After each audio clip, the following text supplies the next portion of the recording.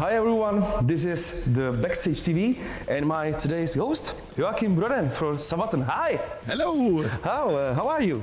Very good, thank you. And you? I'm good, but I think UK say it Czech. Oh!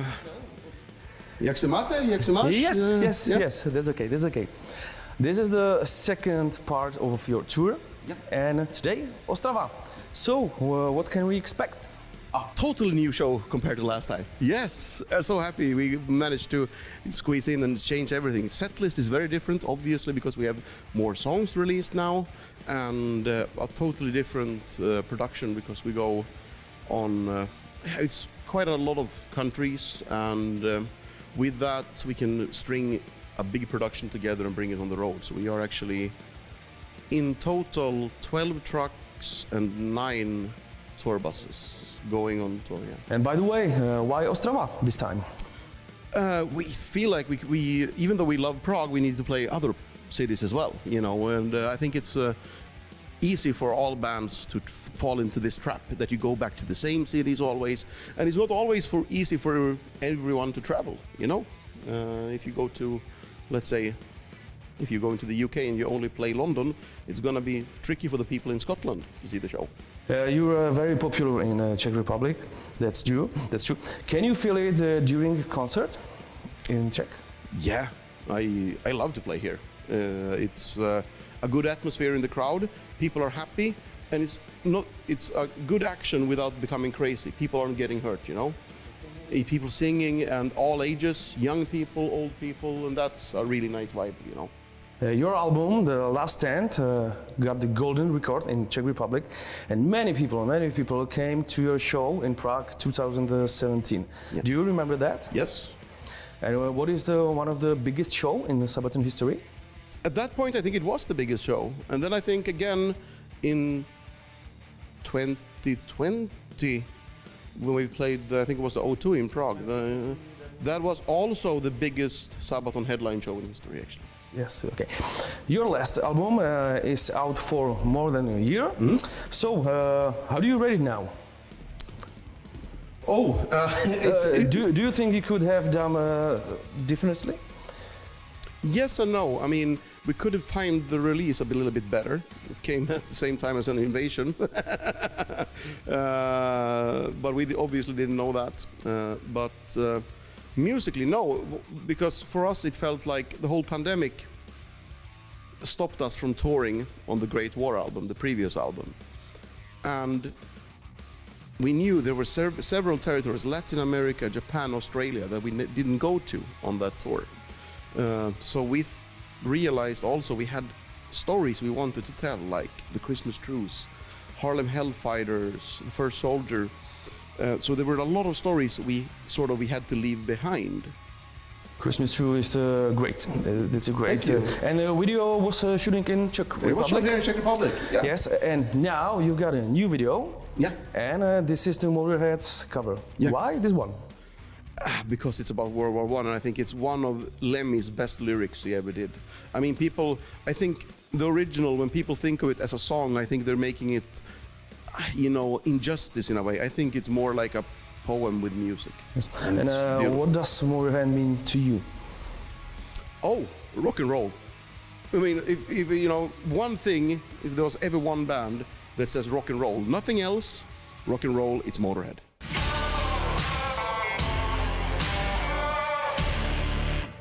Your last 2 records were made in the spirit of World War I. Mm-hmm. What we can expect next on the next album? I wish I could tell you, because we don't know.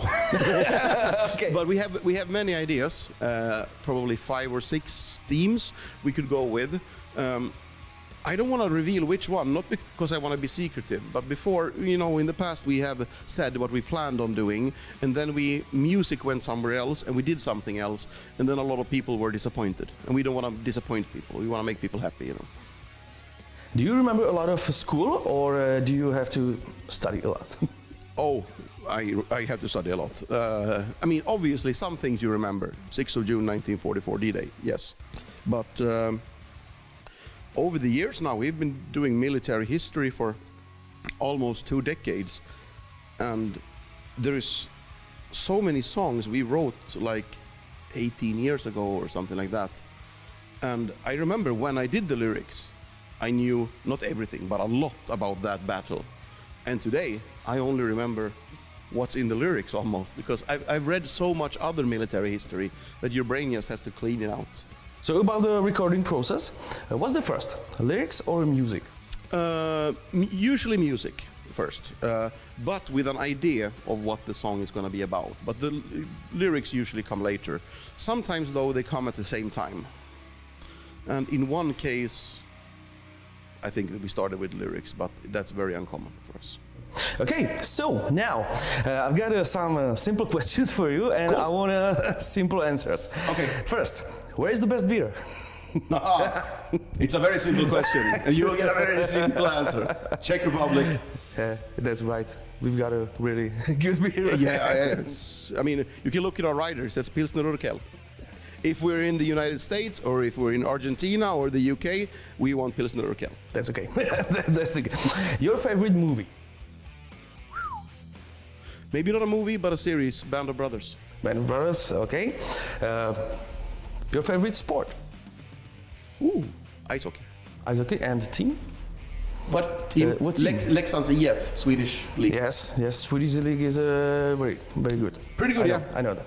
Okay, musician who influenced you most? From a songwriter and singer perspective, I guess when I was younger, Dee Snider from Twisted Sister. And he's still rocking. Yeah, he's still singing fantastic.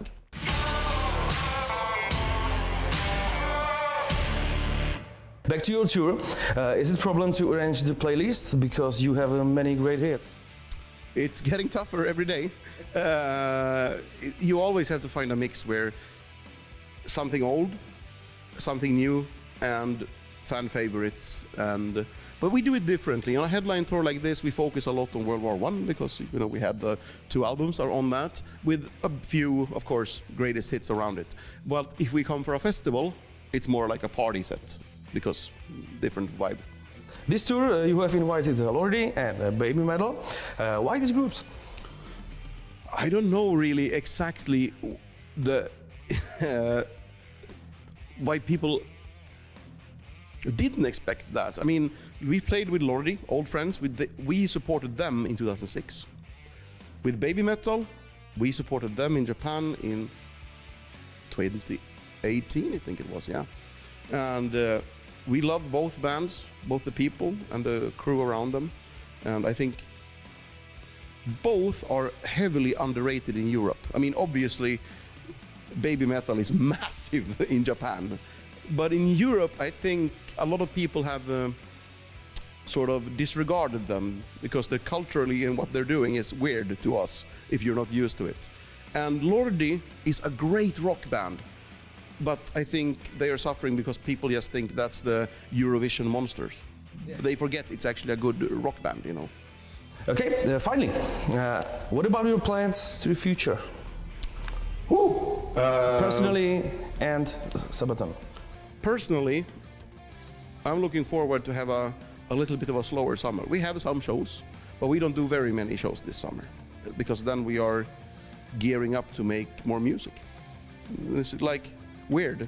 We are not, it doesn't feel like work. I'm looking forward to having an easy summer, but then I'm looking forward to starting writing more music for the future. I can't really, we don't have a release date yet.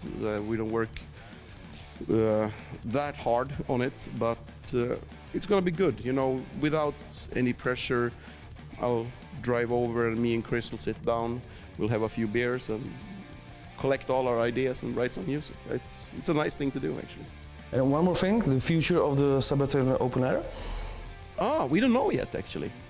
With the pandemic coming out, it was tricky for us to put the festival on. Even though we had the biggest and most successful year, in many ways, behind the scenes it was really tricky because a lot of people had left the business. I mean, everybody was talking about the artists during COVID, but people forgot about, no matter if it was a rock band or theater, a lot of people who were working behind the scenes and not being on the stage has left the business. And it's super sad because they were not very well treated by a lot of governments around the world.